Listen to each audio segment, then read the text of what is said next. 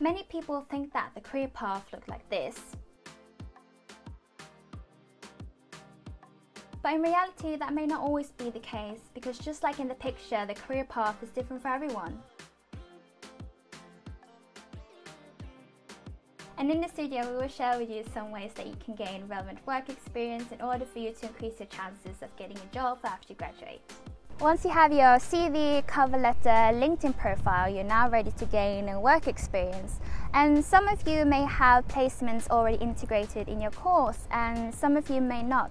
But you can still gain work experience during your summer break or whilst you're studying. Here are some ways that you can gain relevant work experience. You can get a part-time job, volunteering, internship, freelancing, work shadowing, and also taking extra online courses. And by gaining relevant work experience, also get you a better understanding if the job role and career would suit you. So now we talk about where you can land a job and where you can get work experience. So you can do that by applying through a search portal, or you can attend a career event, or reach out to the company directly, or just network and talk with people. So here is an overview over the many websites where you can search and apply for a job. You can either take a screenshot or just take a picture so you have that for later, or you can find more information on University of Westminster's website, on Engage, and also on our careers, social media and blog. So a little fun fact about me is that I landed a job as an international coordinator for one of Europe's biggest festival called Roskilde Festival. And when I was at the festival, I came into a conversation with someone that was looking for a person to take over the job. And from then on, I just talked about my previous work experience and also showed engagement with asking if the person needed any more assistance, and also made sure to follow up later on regarding the job role. And a few months later, I got the job and I was the next international coordinator. So this goes to show that by just talking with people and getting to know them more can also be your opportunity of landing the job and also getting work experience.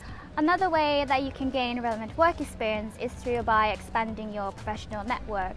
And here are some ways that you can expand your professional connections. You can meet job recruiters or companies by attending a career event or fair. You can get a mentor through University of Westminster's mentoring scheme that can help you to build your connections and also to get you a better understanding of the job market as well. You can also join the Westminster's working cultures, where you can connect with a global network of alumni and partners. Another way you can build your connections is by asking your friends or family, professors, if they know of anybody that could be beneficial to you to connect with. You can also connect with others through LinkedIn as well. And lastly, you can reach out to the company or person you'd like to work with directly. You can also join the Westminster's Employability Award that will help you and guide you on different steps that you can take in order for you to increase your chances of getting hired. Because when you have completed all the core activities, you will then get a certificate and a badge that you can put on your LinkedIn profile and also your CV. During your second year, we will recommend you to complete Gain Experience and the other categories as well.